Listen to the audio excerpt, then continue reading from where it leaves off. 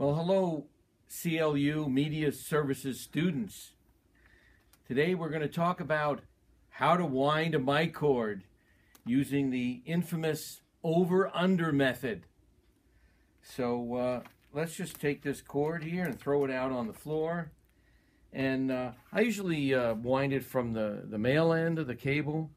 Now, if you watch closely what I'm doing, this is all in this right wrist here, where you take the cable and you turn it this way, then you get the same length going again, and you turn your wrist the other way. And notice that I'm actually putting the next loop underneath the first one.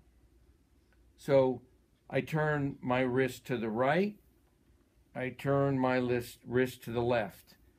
And once you get a rhythm going on this, you get a nice, smooth, over, under wrap.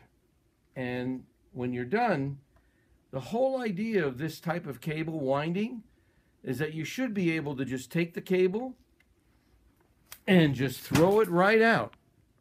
And notice there's no knots or anything. Let's do it one more time. Turn the wrist to the right, turn my wrist to the left.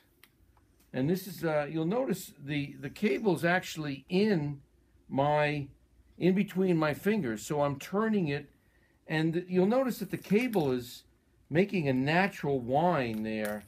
So when I'm done,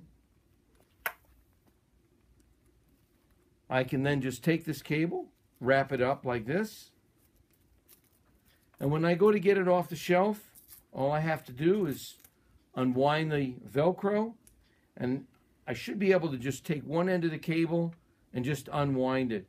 And you'll notice that it just falls out, just like that, with no knots in it. And that's a successful over and under cable winding method. Have fun.